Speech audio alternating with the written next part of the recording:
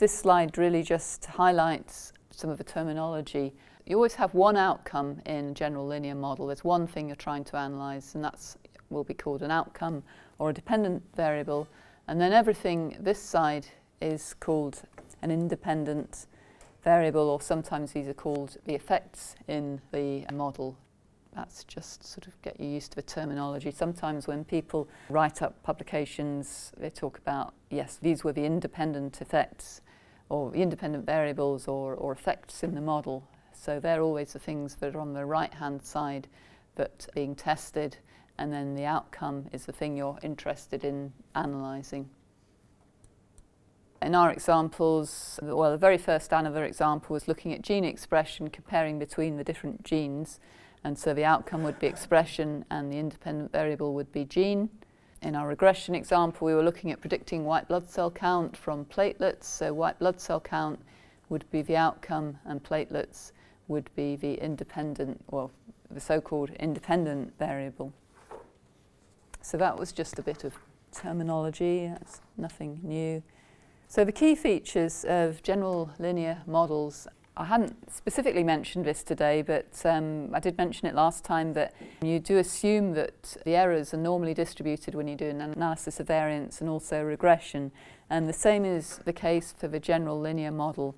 You're thinking about data where you assume that the errors or the outcomes are normally distributed. If the outcomes themselves, these measurements, are normally distributed, you'll be okay, but the assumption is actually that the errors are normally distributed, and they're the things that ideally should be checked.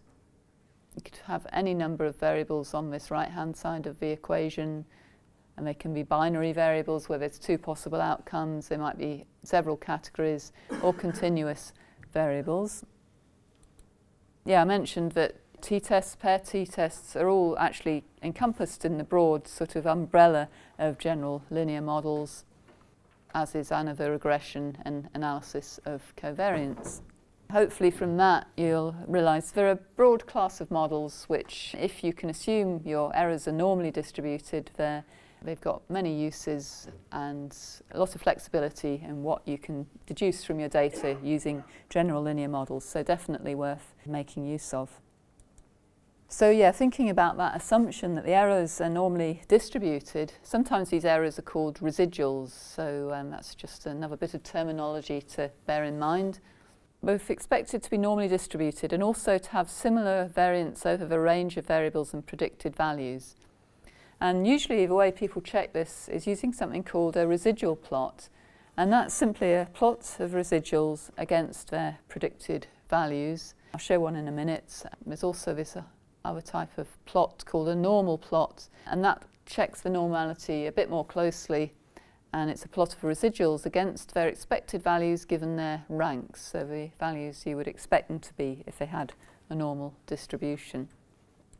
So for this example, these were just this plot here. This is a residual plot, so these are the predicted values from the model, and the residuals are plotted against those predicted values.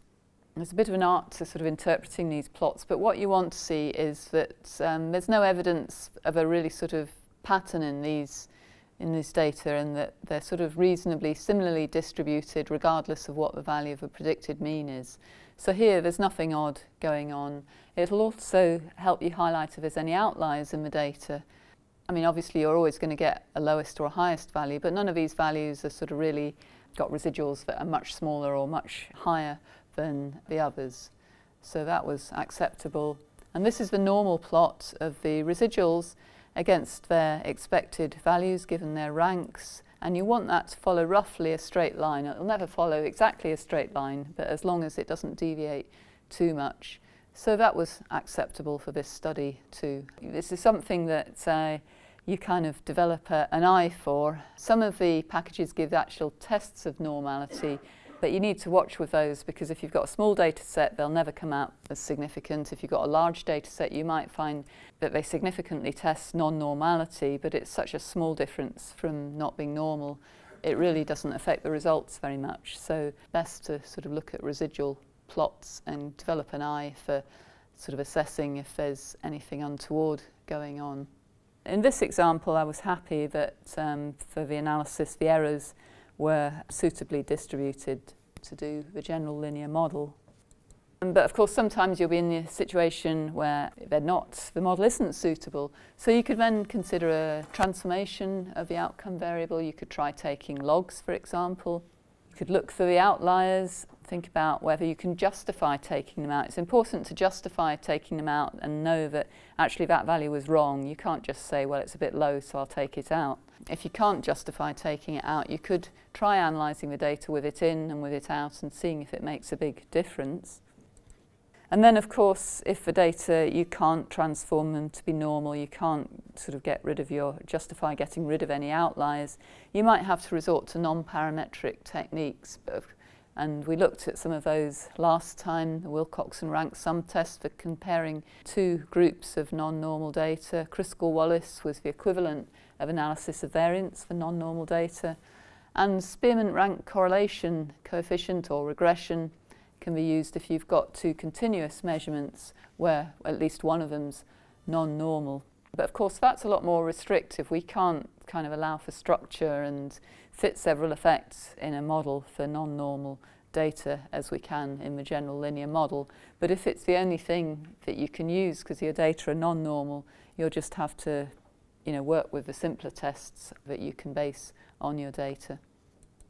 A couple more general points. When deciding on which general linear model to do, you've got a number of choices available. You can sometimes choose which variables you might want to adjust for. You can choose whether or not I'm going to address a particular interaction.